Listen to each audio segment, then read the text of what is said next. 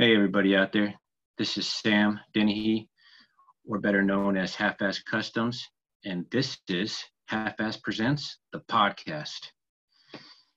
Our guest tonight is Mike Budde, all the way from St. Louis, and you know him from What's Neat This Week and Facebook, and what he's better known for is his brilliant model car building and designing, making them look super cool. Mike, why don't you tell us a little bit about yourself and how you got started in the hobby? Well, I guess it goes back to when I was a kid. My first cars were rubber cars that were about 1/43rd scale from Auburn Rubber Company. And they had a bunch of generic models, but they had a 57 Plymouth and a 57 Ford Ranchero that were spot on little models. So those were always my favorite. And then when I was 6 years old, I got my first promo car, a 1960 Chevy from the Chevy dealer. And then shortly after that, I got three more promo cars, and I started getting into Matchbox cars too. Then when I was 10 years old, I got a HO train set for Christmas, and that kind of went with my Matchbox cars. So I really started collecting those. And of course, I got all the US models that you could get, because a lot of them were British models, but they were still the only thing going. But I was always attracted to the ones that looked realistic and the ones that I could see on the street every day. And so that's how I really became a real modeler, instead of just, playing with toys, I think anyway, because I like to recreate everything that I saw on the street every day. And that's still the way it is now, except that my interest stops about 1980. After that, I consider everything pretty modern. I can't identify the cars or anything after that. So they all look the same. Right.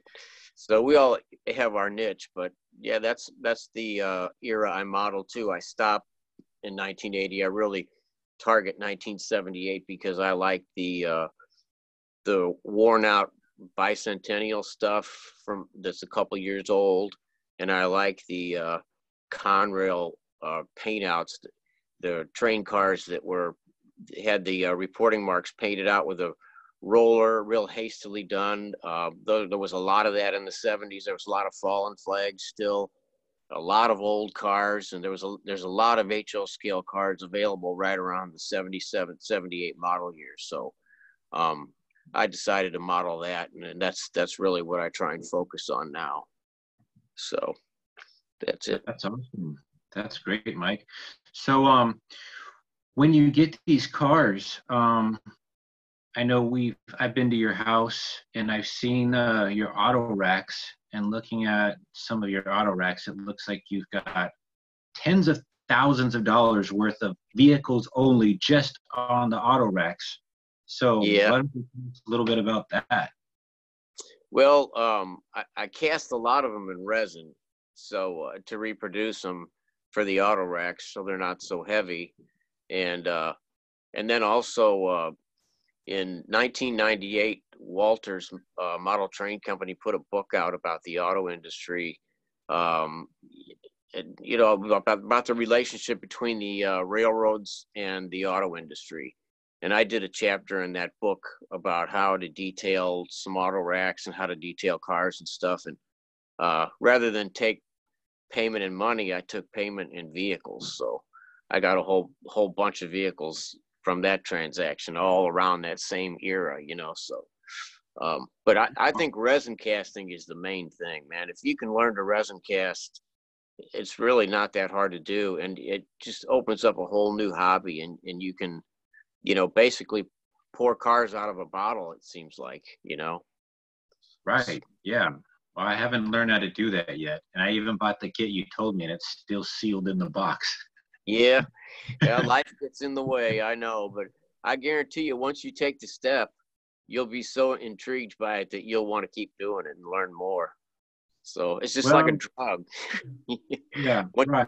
I think that's gonna be the difference between the 3D printing and the resin making, I guess, when you make your own resin molds compared to 3D printing the design that's out there? I'm wondering how much the resin, the mold resin is going to stay compared to the 3D resin that's out there. Well, the 3D prints, some of those served as masters for my auto rack cars that I did. Like I'm working on this one giant project now. I left it upstairs. I don't have it here where I can show you, but I'm working on a train of 1978 Camaros and Firebirds. And the Camaro was a 3D print from Mad About Cars on Shapeways. And I bought that, and then I cast it, and then I modified a couple of the castings to make 3 different versions of the same cars, E28, a Rally Sport, and a Berlinetta. And then I did the same thing with everybody knows that black Real Rides 78 Firebird, the black with the gold trim on it. Everybody's got one of those. And I took one of those and modified it into 3 different body styles also. So, wow, bandit car. Yeah, everybody has that. It's the only Trans Am I have. Yeah. But yeah, the 3D printing, you know, it's getting better and better, and that will serve as a master, and then you could go from there and cast something in resin. You know, now I can't sell those cars because it's a copy of something that's made, you know, still available. So it's okay if you do it for your own use, though. You know, like I'm doing it just to fill up this train. So it'll be pretty neat when it's. Well, next question, I guess. What brought you to the love of model building, and when did you start modeling? Well, I guess around age 10, when I got that HO scale train set, I started making buildings for it. My dad helped me build, you know, set up a table, and then I got the Plasticville buildings, which are Bachmann now, but I started building those, and then around the same time, I got my first car model kit that was 1/25th scale to go with the promotional cars that I already had, and then by the time I was 11 or 12, I had built probably about 10 model cars, and I was still into Matchbox cars, and then I guess when I was about 14, it was 1967, I got my first real HO scale model. It was the Viking 22 Chevelle Malibu. It's like one of their rare American cars. And when I looked at it and I compared to my Matchbox cars, I was like, wow, this really looks a lot more realistic than the Matchbox cars. So that's what really got me started modeling in HO scale too. So it's, you know, it's always an eye for making something look more realistic than it already is, and you know, or if you want to make changes, you know. Right. Yeah, definitely.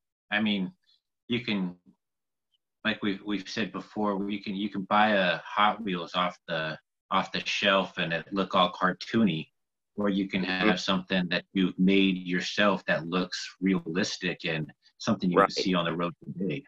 Right. Or back in 1978. Yeah. But yeah, that's where the 3D cars, you know, really come in, because you can have just about any vehicle you want, and HO is a popular scale to print them in, but you can get them in other scales too. But if your layout doesn't have a whole lot of cars, you can get a few specialty cars just to really, you know, be different than everybody else, because you see about the same 20 cars on everybody's layout, you know, it seems like. Yes, you do. Yes. And I think that's one of the downfalls of probably early modeling in this scale compared to now. But at the same time, if you have the right people modeling it like you can build so many different versions of that same car. Yeah. You know, right. If you have to do it. So you could literally have 20 of the same exact cars, but they all look completely different. Or not even completely different, but But with the little subtlety. yeah, with the paint, different colors, and different trim levels and stuff like that. Yeah, these Camaros and Firebirds, yeah, they're all different factory colors, and it's going to be a pretty cool project. So I'm really looking forward to loading those up on a train and running them by. But I'll be showing them on the 187th vehicle group, scale model vehicles, that one that we're in. So Right. That's great. Yeah. Well, even on the What's Neat, I've seen some updated photos of what you've shown on there, and they're just amazing.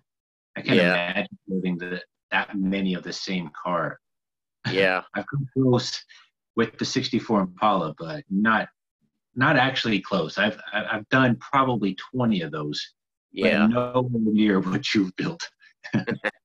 Yeah, I've got 75 of them altogether, enough to fill 6 train cars, 15 in each train car. So yeah, it'll be really cool, all different colors. So so that's great. Yeah. Well, you've said it in the past, and What's Neat, but that auto rack behind you. Yeah, that's a 1/25th scale. That's like that's the scale of regular model cars that are about 8 inches long, and that's all scratch built, and all the cars on it are modified into different body styles from the AMT Chevelle model or the AMT El Camino. And I made some 4 doors. I had to do a lot of resin casting for those too. Like I made flat hoods instead of SS hoods, flat Chevelle hoods, and flat bench seats with headrests. I made my own steering columns, and I had to do a lot of modifying on that too. But that's all part of being a modeler. It's stuff we enjoy doing. So, but right. Yeah, that's exactly it. That thing took me 30 years all together. I started it when before I was married. I built the flat car and the wheels to trucks and everything, and the flat car was pretty well done with the cushion underframe. And then marriage and kids came along, and I put it on the shelf for like 25 years. But then finally in 2010, I got it out and finished the auto rack itself and finished all those car models. So that's my biggest lifetime achievement so far, model-wise. 30 years, yeah, I can imagine. Yeah, that's as long as I've been actually modeling for, is 30 years. So yeah, I can't believe I can't understand. Well, I can understand it, but I can't imagine building one project for that long. Yeah, well, there was like a big 20-year break. I'd get it out every once in a while and look at it and think, yeah, I had to take the kids to softball practice or whatever. I always had something else to do, and it was cool.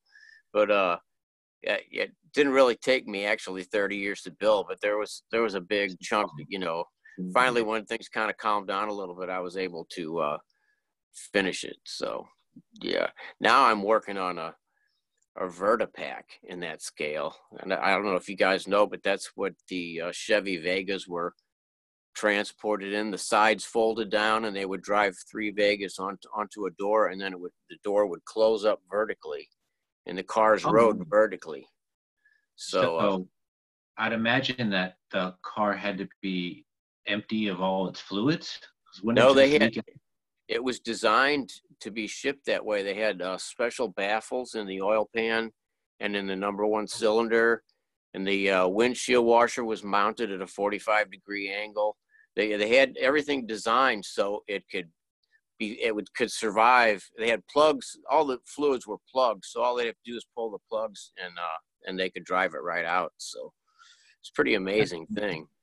Yeah, I've only ever seen still pictures of that. Never like a video of how it worked. So that's neat. I don't even know if there are any videos. I've collected a lot of pictures of them, but I started collecting Vega models, and I'm casting some of those too in this same 1/25th scale. So that model, if I ever get it done, it'll be 4 feet long, and it'll have 30 Vegas inside of it. So wow. We'll see. Well, that'll be the prototype modeler's dream right there. Yeah, talk right. To you all night about that. Yeah. Well, that's pretty awesome, Mike. it's cool to see that you started when you were 10 and you're still doing it today. Yeah. I believe that that's probably something I'll be doing. I mean, like I said, I've been doing it 30 years straight, never Mm. really stopped. Took a little Yeah. pauses, a couple months here Right. and there, but, Right. and then I just jump from scale to scale, so I never really stop. So I hope that, like you, I'll be modeling for as long as you have, because I mean, I love it. You love it. Yeah. People that Right. are into the skill or into the hobby of model building, they've Hmm. got to love it too. That's why they still do it. So Right. that's cool. That's I think great. the only time I ever really gave it up for a while was when I was like 17, 18, and I had my own car, and I was interested in girls, had a girlfriend, and I started doing that kind of stuff. And then I think by about 23 or 24, I settled down and realized what was important in life: cars and trains. And model building. Right. Yes. Yeah. That'll keep you sane. Right. That's So, awesome, Mike. Well, I think that's all I've got. Do you have anything you like to say? I think I'm gonna start doing end of videos. Maybe like, do you have any words of encouragement to new people that are well, just joining Yale? yeah. Yeah. Just if you like to build models, just keep on trying. Don't ever get discouraged. Um, my stuff really looked bad when I was a kid. My first model that I got when I was 10 years old, I brush painted it flat red with a paintbrush, and I made a huge mess on my desk and my pants and everything. And my mom wasn't real happy. And the model looked like hell, but I went from there. And you know, you just get better and better. If it's something you really love to do, you'll naturally get better at it. You can only progress the more you do it. So you don't even have to think about it. You just automatically get better. So Right, right. That's true. yeah, I've slowly come into to being better. yeah, yeah, yeah. Well, And Mike, it was a pleasure talking to you. I consider you a master modeler. I don't well, know if that's what you consider yourself as, but you're a well, master modeler in my book. So, well, thanks. I really appreciate that. You know, I just try and do my best, and you just get a little better as you go. But I just want to say how fun it was to meet you guys the last few summers when you came to St. Louis for the train show, and it was really cool hanging out with you and your dad and your family and stuff. And it's too bad that things got canceled this summer. I was looking forward to it again, but maybe next year. right. So Oh, yeah, definitely next year. Definitely. I mean, with this year being so much of a bust, yeah, we're going to be looking for the next show to go to. well, for sure. So Yeah, if we're that's all it, that's it. yeah. So I anyway, do believe, though, for this scale and for this hobby, there's only two major train shows or meets that I'll be going to, and that's the St. Louis RPM one and then the Amherst one right in in Massachusetts. Massachusetts, Yeah, I don't see myself going to any other one. I don't know. right? I, Unless they want to fly me out there as yeah, a special thing. right. I always hear that that Amherst show is the by far the best one to go to. But man, we can't afford to fly. My wife doesn't really like to fly anyway, so we'd have to drive, and it's always in January, and it's a bad time of year to be driving up east. You never know what kind of weather you're going to run into. Right. Yeah, it's crazy. I know when we went the beginning of this year, it was due to rain the whole weekend and possibly snow. And No, then man. when we got up there, it was like Yeah. in the mid 60s. And I was Wow. like, when is it supposed to snow with it being 60? And then Yeah. it was the same temperature the whole entire weekend. And we brought snow gear. So we weren't expecting that. Well, it's better to have it and not need it than the other way around. Very true. Yeah. Well, Mike, this was a pleasure talking to you. I appreciate you coming on the podcast. Hopefully, soon. Well, hopefully soon or in the near future. We'll have you on again and Okay. see what you're up to. But until then, keep modeling and enjoy. Thanks. Same here, buddy. Nice All right, talking. Mike, you have a good night. See you, everybody. So long.